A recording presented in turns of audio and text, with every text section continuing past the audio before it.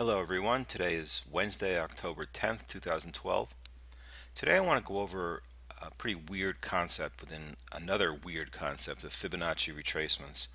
I think everyone is familiar with the Fibonacci sequence of numbers and the golden ratio. The bottom line is that 61.8% or 0.618 is a very common ratio you'll find throughout nature and in the markets. And in Fibonacci retracements, I'll just draw it out in space here. You can see that these levels, most software give you these levels automatically. I've added this 78.6 here, and we'll get to that in a minute. But you can see that standard 38.2, half, and 61.8. I have these in decimal format here. Anyway, the concept is that if a market goes up, it can hit these retracement levels and maybe bounce, and so forth.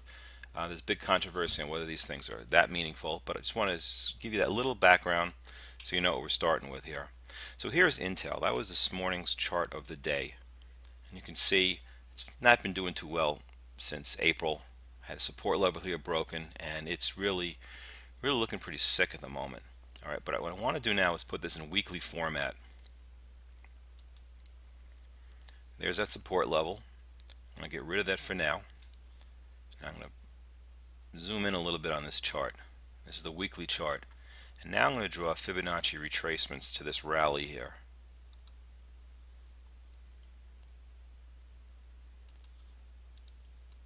Just make it a little clearer. So we have the 38.2%, didn't do anything. The 50% retracement mark, maybe a little support there. Blew through the 61.8%. The question is, what's the next possible level for this stock? You know, I had in the chart of the day this morning that the 78.6 level is the point of no return. First, let's say, how do you get this level? 0.786 is basically the square root of 0.618. Very strange. A lot of people will accuse me of just finding any number. And you know, you can put a Fibonacci retracement or any kind of retracement anywhere and basically find a line that fits your thesis. I don't want to do that. I want to find a line that sometimes works and then see where it fits in the stock we're looking at today. So I have the 78.6% retracement down around 21 and change, 21.32 here on this chart. To me, that is a place where I would start looking for an oversold type of bounce. The weekly RSI is low, not really oversold yet. That's a place I would look for an oversold type of bounce. Why the point of no return? Well, I don't have any scientific studies, but it seems that once a trend gets past 78.6% retracement, it tends to go all the way to 100% retracement. So nothing spooky about that, just an observation after years of looking at this stuff.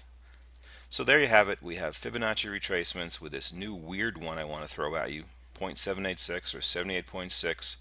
Call that the point of no return, and possibly a place where Intel might start looking attractive. That's it for today. I want you to check us out on the web, on the various social media we have. This will be posted, and we'll take it from there. Have a good one, everyone.